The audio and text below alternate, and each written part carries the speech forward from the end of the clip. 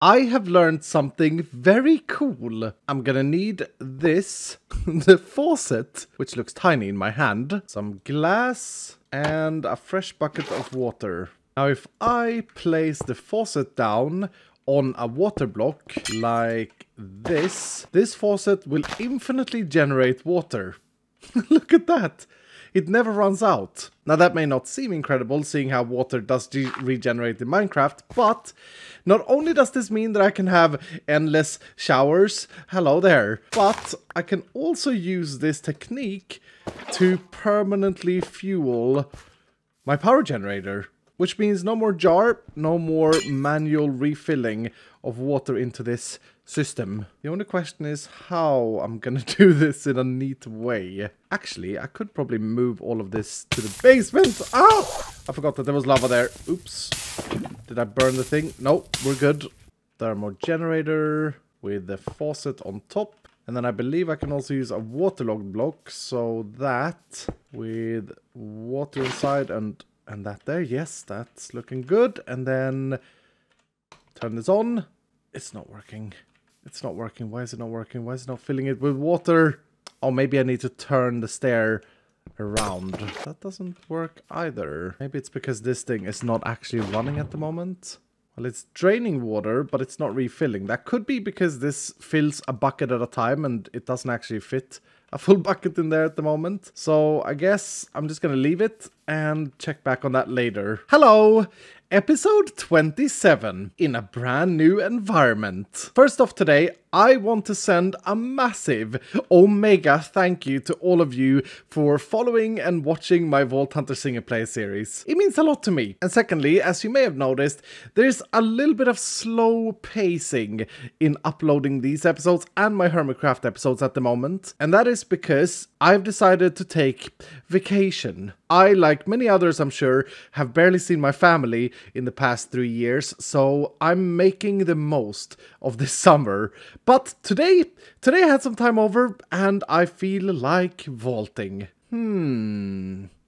This is in fact not working. Oh, that's annoying. Maybe I'll just try it without the stair. Does that work? No. Well, maybe I haven't learned anything after all. Well, I guess I'll have to continue to manually refill the water for now. Now, I've been thinking a lot about what mod I want to unlock next. And, arguably so, I would say that the most powerful mod in Vault Hunters for vault running is Botania. It's a magical technical flower mod, and it has an incredible amount of power-up utilities and tools that's going to be very handy inside the vault. The only problem is that it costs 12 research points. And currently, I have, just a moment, enough star shards to make 3. 3 knowledge points. But I still think that that should be my goal. So, I need to farm vaults. Now, in order to farm the vaults, I need crystals. So, it's time to do some crafting. And I guess I actually move my altar to my warehouse since I have all my stuff in the warehouse. This whole in-between houses is really getting to me. It's getting quite tight here in the reception. Anyway, first recipe of today. That is clay in there. Oof, that's a bad placement. Actually, let's move this thing. It can sit out here like a fine piece of art. This should be fairly straightforward, though. I'm worried about the clay, and rightfully so. I'm not a man of clay. 167 remaining. The others I think I have. Charcoal, check. Seeds, check. And saddle, check. Now, out of curiosity, clay can be made through the chemical injection chamber, taking dirt and injecting it with steam. But that is mechanism, and that's a mod that I don't have unlocked. It can also be generated by the sludge refiner from Industrial Foregoing, another mod that I don't have. Clay balls, however, could be produced through gravel in a crushing wheel from Create, which I do have. Oh, I can also wash sand. I feel like I want to try this out, just for the heck of it. Propeller and encased fan. And I'm gonna have to try the experiment in the fort, because this is where I have rotational You ruined my fort. Stupid. That's what I was gonna say. This is where I have my source of rotational force. Wait, let's see if I can do something fancy here. Like that. Yes, that creates water particles. Can I just throw in a sand piece here? Or do I need the fan to go the other way? Come on, make it clay. Oh, it did! It made it clay!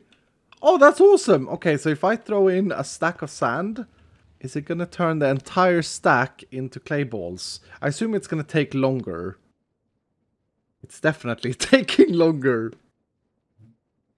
Yes, yes, yes. And, oh, okay, so that was 64 sand, generated 20 clay balls. Which I guess makes sense if it's a 25% chance that it's going to turn into clay. Very cool. However, since I don't have sand production, I don't think that's going to be omega useful right now. Instead, I'm going to turn to an old friend, Mr. Pickerang. And this area looks rather promising to the north. Yes. Come to think about it, clay blocks is probably the best possible reward I can get in an Omega statue right now. Anyway, I have enough. 1, 2, 3, done. That's crystal number 1. Please don't give me clay again. Ugh, diorite. Actually looking pretty good. I do love my warehouse. I love to have a system like this because it makes everything so much easier. Remember, this is the ultimate way of destroying diorite because it is gone forever into the vault crystal. Yes, done. That was fast. Crystal number 3. Ooh, that's packed ice. I have 1 packed ice. The rest of the things, however, should be pretty straightforward. Lilacs, 5 cakes, and some diamonds. Time to repair my magnet.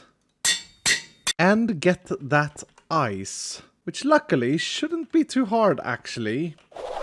Aha! Time to destroy some terrain. Where did my... Oof. Gotta be careful with this pickerang, though. Done. Please be nice. Oh! Really? After I've just spent most of my diorite? Ugh. Also, that is more kelp than I have. I do have 1 of these triple compressed diorite, but yeah, this is not going to be anywhere near enough diorite. Oh, this recipe sucked. 3059 still to go. I can't believe I'm looking at this, but recipes for diorite includes normal recipes as well as pressing lime sand with flint. Well, I guess I'll go mining for a while.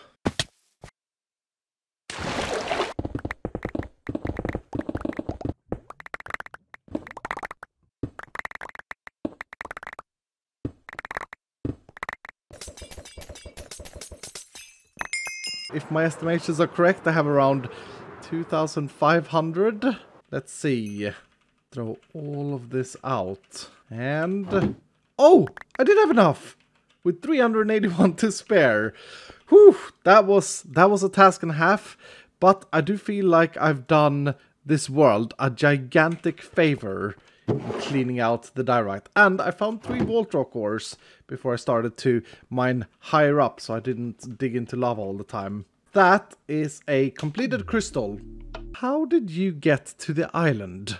Are you stalking me, sir? Ah, you're a man of globes. It all makes sense. Now that I have 4 crystals made up, I am eager to see if we can get anything good with my catalysts, which I also have to move to my new in-between house. It's getting awfully cramped in here, but it's highly temporarily. All of the static ones in this one and all of the random ones in this one. And let's have a look. First crystal, I'm looking for looting things like gilded, and lucky is pretty good, although poisonous and hunger kind of sucks. Safe zone is really good. Oh, rich Rich is very good, and rotten doesn't matter because all rotten does is remove the ability to use time extensions, which I don't have yet. That may be a combination that I'm interested in. What about the next one? Nothing super awesome, and gilded, but unlucky. So I would get gilded chests to spawn in the vault, but the loot inside would be less than normal.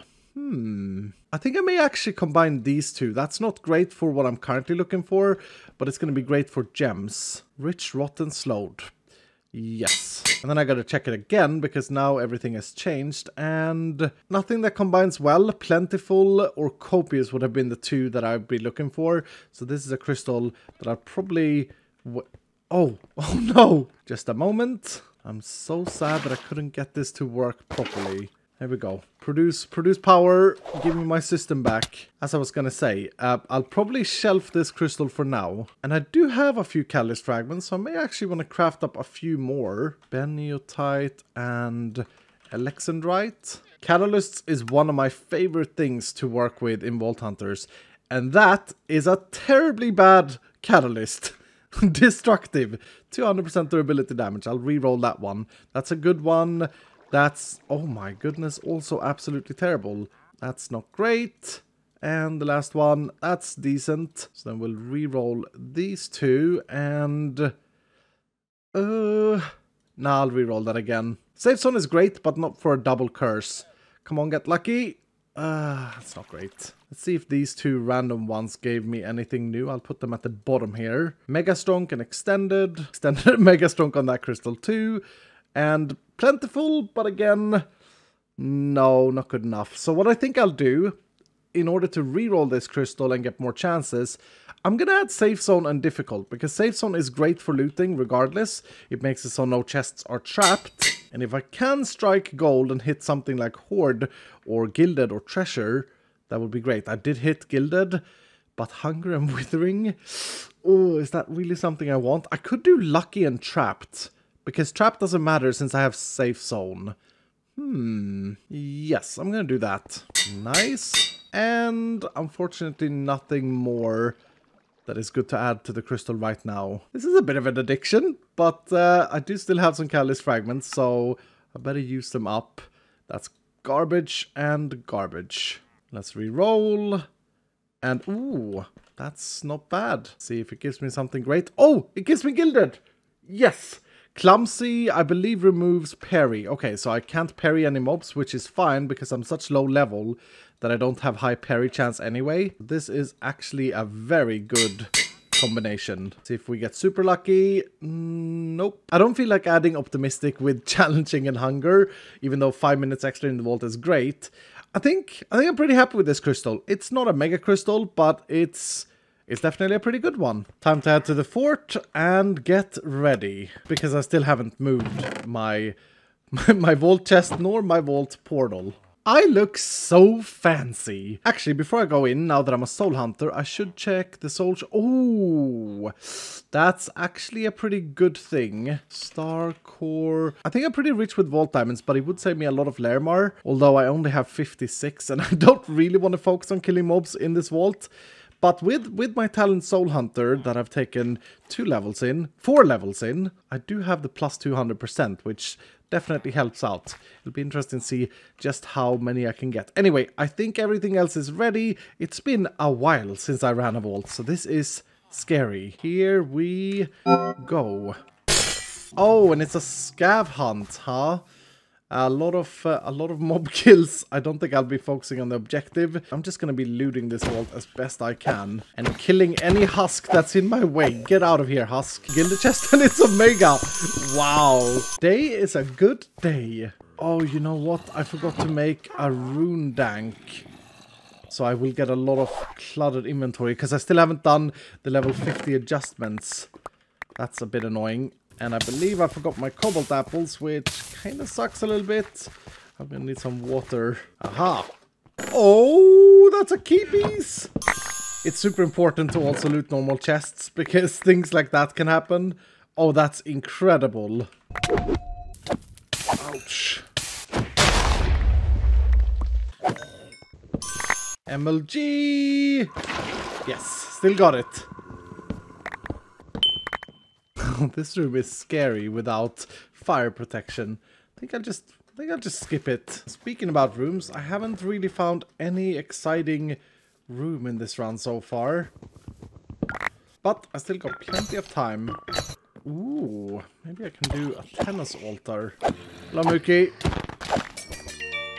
Ooh, Kendall's loves me. And that's a pretty good chest, including a repair core. Oh, that's a village room. Finally something, a good room. No. Ah, dang it. And is that a Wild West room? It is. And this is safe zone, so I'm actually gonna dare to loot this. Even though creepers in here are very scary. That's another collection chest. I might just as well turn in the few things that I have managed to collect. Almost there on the bangles. But as I said, it is not a priority of mine in this vault. Looting is. Ooh, and a city room. Things are looking up. I mean down, because I'm going down. But yeah, you know what I mean.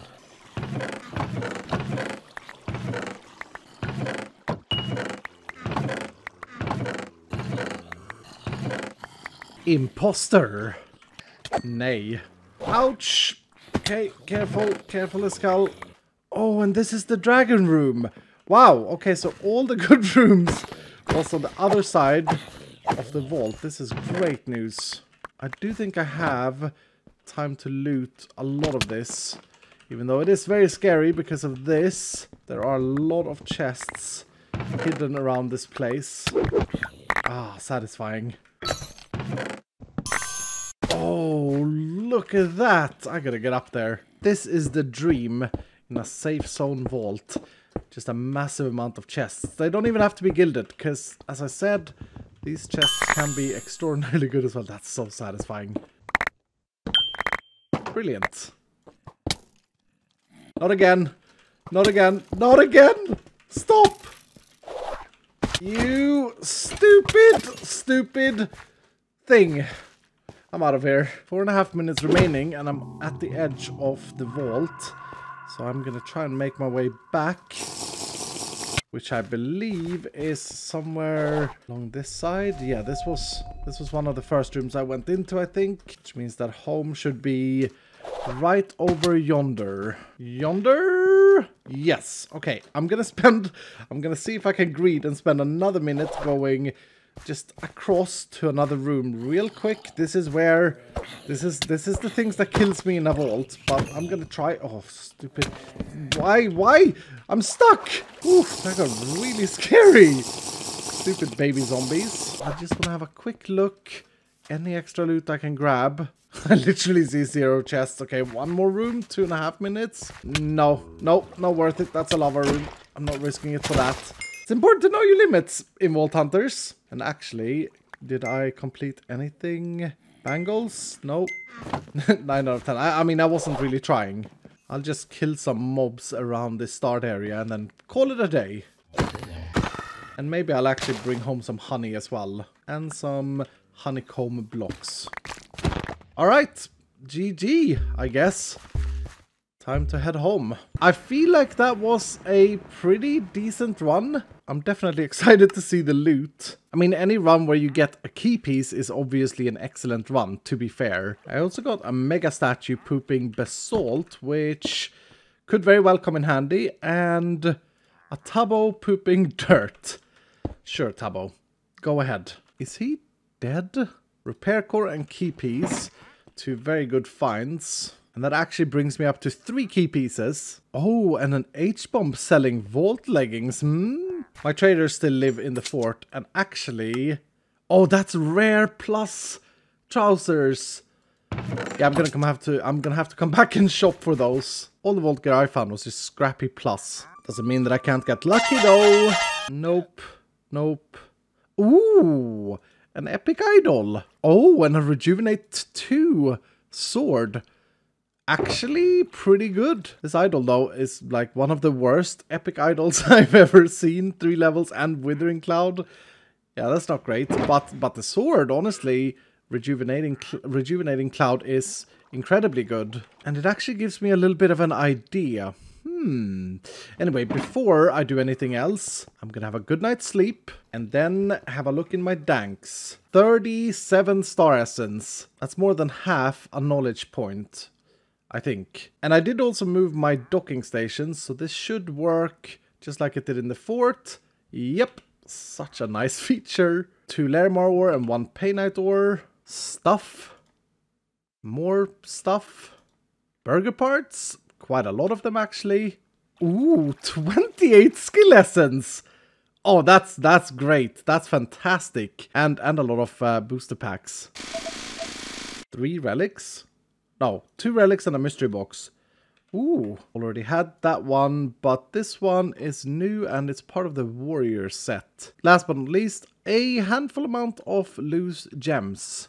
I gotta say though, I really like the docking station and the system to just auto suck in all the loot into my system. And I wonder how I'm doing on the burger front. Got 81 patties, 111 tomatoes, and 74 cheddar. So I could make 74 burgers.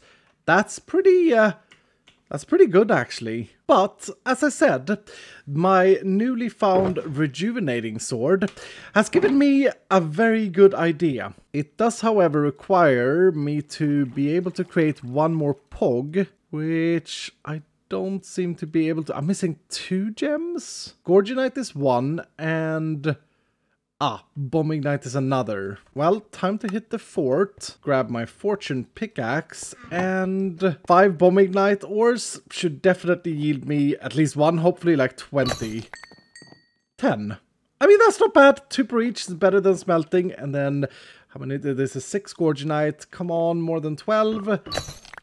19. Wow, that's good. That's great. So that means that I can actually do something very exciting. Let's create a pog and then do that. Yes! Cryo chamber.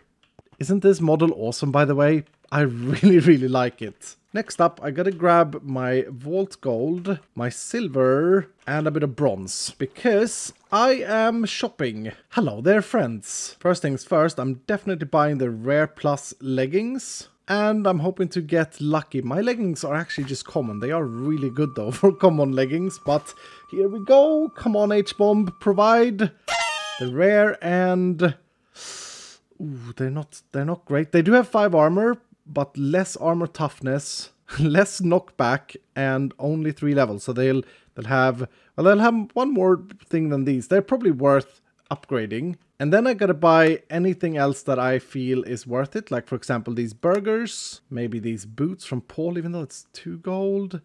Yeah, I'll do it. Scrappy plus. I mean, they could be Omega, or they could stay scrappy and be absolutely useless. I'll buy this pixie apple from Danny Boy, a storage upgrade or 2 storage upgrades. I'll buy some black opals, some Vutodai, crystalline burger, or 6. Definitely want to buy Stress Monster's backpack. That's a fantastic buy.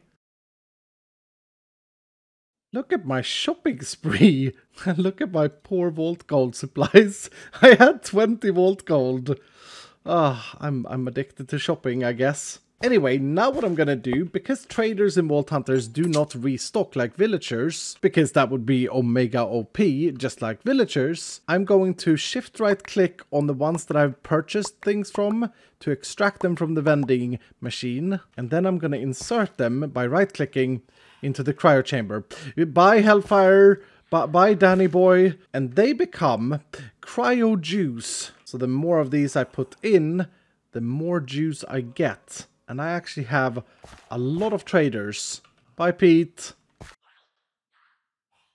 And now this is almost completely filled up. Just a couple more. And maybe one more. And yes, I have created life. Welcome to my fort. Skolda, hello. Listen to that heartbeat. This is my first Eternal, a summon or pet. Let's not call them pet though. That I can summon inside the vault to help me fight, as long as I've taken 1 level in Summon Eternal, which I'm gonna do right now. Now there are a few different specializations: Ghoul, Overpower and Army. Army makes it so I get additional Eternals while summoning an Eternal. Overpower makes the Eternal I've summoned much stronger. And Ghoul make them debuff the enemies inside the vault. I'm gonna go for Overpower. Remember, these are free to reset as long as I find the correct flasks for them. Now the first thing I'm gonna do is I'm gonna shift right click and rename my son to Captain Sparkles. Hello there, son.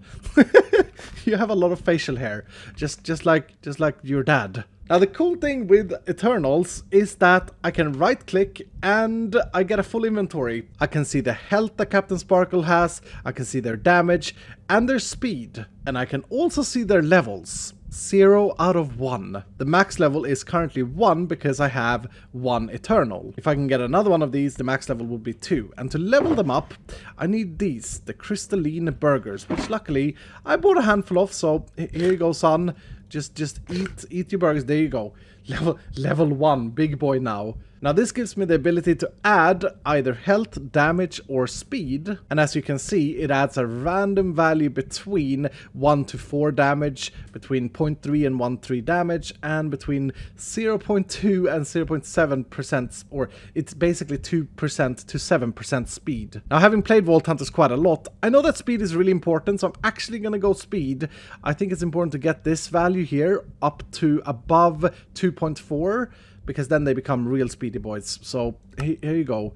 That gave 0.4 or 4%, which I think was in the middle. Now in addition to this, I also get to select an aura, and this is permanent for Captain Sparkles. And every time I create an Eternal, these 3 auras are random. You can get stuff like regeneration or luck. They are very rare, but they are also extremely powerful. However, my first son got resistance 4%, which gives me 4% resistance. Speed 1, which gives me +1 speed, which is really good. And slowness 3, which gives slowness 3 to enemies in the radius around Captain Sparkles. That's a tier 3 aura. And very strong. It's basically gonna slow down the mobs a lot. So yes, I'm going for slowness 3. There you go.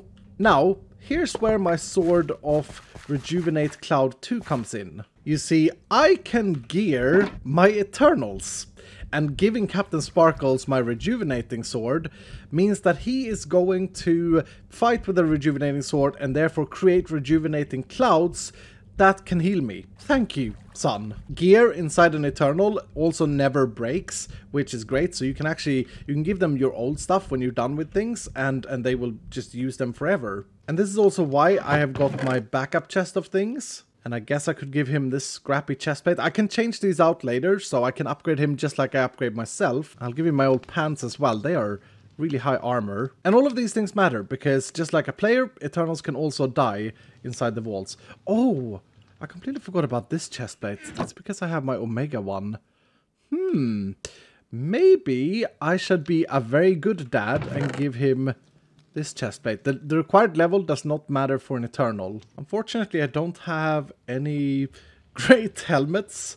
I guess I'll just give him this for now. And just like for a player, enchants on the armor is also very important. So I'm going to go ahead and enchant these 2 pieces up. Although I don't need to put unbreaking on it, because as I said, the gear for an Eternal can't break. There we go. You can even go as far as transmorgifying their armor, making they look extremely cool, which I may very well do further into this series, but for now, this is all I've got. They don't render in the cryo chamber, but they will render once I summon Captain Sparkles, which I can only do inside a vault, but I can imagine what Captain Sparkles is going to look like. And by the way, this is a borrowed chestplate, okay?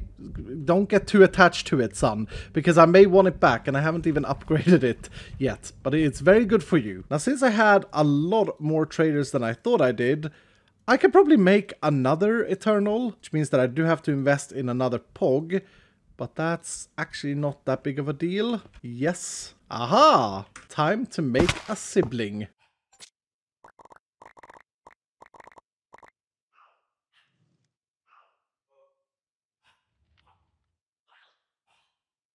Now, I should say, the more Eternals I make, the more trader cores it's required for the juice to fill up. Getting closer.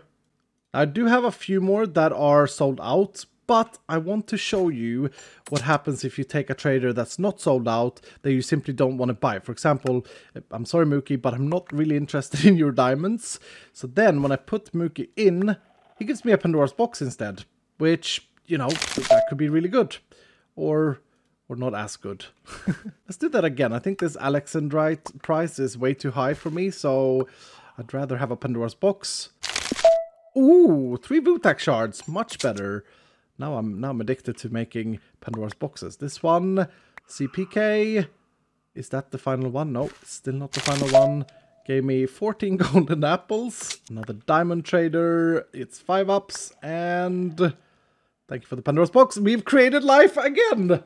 Here comes the sibling of my firstborn son, Captain Sparkles. And it is Wintergrave. Hello there, sir. Unlike Captain Sparkles, however, Wintergrave doesn't at all resemble his father, me. So I feel like we gotta bring my other son. Hello there. In what's in this Pandora's box though? 6 netherite ingots. Oh, that's really good. Now let's bring you home. Place you next to your brother for now, and not as much health. Not as much damage, but slightly more speed than his brother. And also, as you can see, these Eternals can now become level 2, since I have 2 cryo chambers, which means that I can feed you some more. There you go, Captain Sparkles, and I'm going to continue to take speed, because as I said, I want to get this value up to 2.4, ideally. I'll also give you some burgers. Yeah, I can see that you really want the burgers. Look at that mouth! It's like, give me the burger. There you go. Now, Iskall definitely needs a little bit more health, so hoping for a high roll here. 15 to 19. Oh, that's pretty good. That's actually pretty good. I should say that if I equip them with gear that gives them hearts, for example, like these leggings, they do get extra health. I don't know if that renders there. I don't think it does, but... Oh, no, it does. Yeah, so you see 21 instead of 19. Also, armor stat is down here together with resistance and parry. This is a very cool function that I'm very, very proud of in Vault Hunters. For my second point, though, I'm gonna throw it into speed.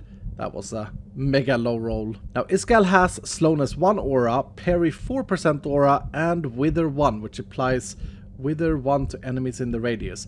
And I think this is a bug. It shouldn't be 3 pluses here. It should be 1 if it's wither 1. I don't think either of these are very good, but I'm gonna go for 4% parry, because that does give me 4% damage resistance or reduction. You're not as good as your big brother, Iskall.